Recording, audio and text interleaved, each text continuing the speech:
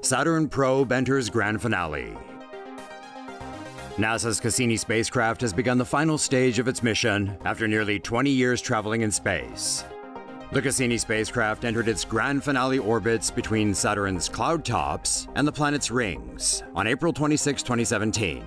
According to NASA, Cassini survived its first dive between Saturn and its innermost rings, sending back never-before-seen images of the planet's atmosphere, including this hurricane. During the dives, Cassini will measure ice and other content in Saturn's rings and take measurements from the planet's rocky core. Cassini will enter its final orbit on September 15th, in which it is expected to destroy itself by flying directly into Saturn's atmosphere. The Cassini spacecraft was launched in October 1997 from Cape Canaveral Air Force Station in Florida. It traveled 2.2 billion miles to reach Saturn. Say no to safe spaces on YouTube. Support TomoNews at patreon.com/TomoNews. Who knows what we'll find out there? China sets out deep space exploration plans. China on Tuesday published a white paper outlining the country's activities in space for the next half-decade. The Chinese government plans to launch and land probes on Mars and the Moon by 2020. The lunar mission is set for 2018, and if successful, would see the first ever probe being landed on the far side of the Moon. China also plans on robotically exploring the Moon's poles. China's Mars mission is slated for 2020. China plans to send a lander, rover, and orbiter to Mars all in one go. There, China aims to collect samples from the planet and transport them to Earth by 2030. China also aims to explore an asteroid and the Jupiter system, with the latter mission expected to take place in the next 10 to 15 years. If any of these are successful, they have the potential to set the People's Republic of China on the path to becoming a space power that could rival Russia or even the US. NASA's laser-powered spacecraft aims to reach Mars in 72 hours. NASA scientist Philip Lubin is working on perfecting laser technology that could propel a light spacecraft to Mars in as little as 3 days.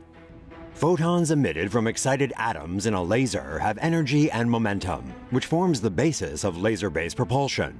Photons are released in a beam from a laser.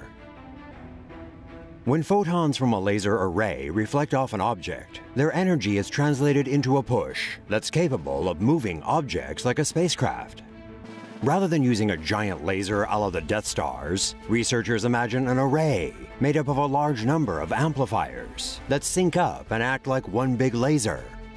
The spacecraft launched with this technology will include a robotic probe and a large reflective sail. The spacecraft will be light because no fuel is needed. And this spacecraft could be accelerated to 30% the speed of light, which was previously unheard of. This technology could produce enough momentum to get a robotic spacecraft to Mars in 3 days and send a manned shuttle to Mars in a month. Using photonic propulsion, interstellar travel may be possible, and we could get a probe to Earth's nearest star, Alpha Centauri, in as little as 15 years. In comparison, our current technology takes 4 to 8 months to get to Mars. It took 37 years for the Voyager 1 spacecraft to reach the edge of our solar system. Japanese space probe Akatsuki to orbit Venus. The Japan Aerospace Exploration Agency announced that their space probe Akatsuki is set to orbit planet Venus. JAXA, also known as the Japan Aerospace Exploration Agency, launched the Akatsuki space probe in May of 2010. According to a JAXA press release, the probe performed the necessary engine thrusts starting at 8:51 a.m. on Monday to put Akatsuki into Venus's orbit. They want to use the probe to study the atmosphere of Venus, which rotates faster than the planet itself, causing an atmospheric phenomenon called superrotation.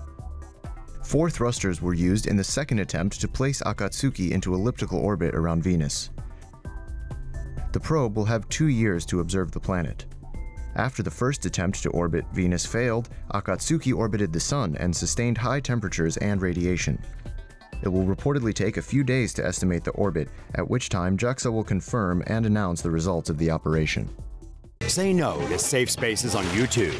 Support TomoNews at patreon.com/TomoNews. Philae comet lander wakes up, contacts Earth after 7 months of silence. The Philae comet lander that lost contact with Earth after landing on a comet 7 months ago has woken up and is communicating with Earth. The Philae probe landed on comet 67P in mid-November 2014, but ran out of power shortly afterwards as its solar panels could not pick up enough sunlight after it landed in the shadow of a cliff.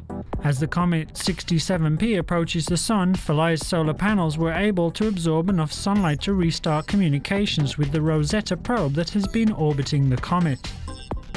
A signal from Philae was picked up on Saturday night and it continued for 85 seconds.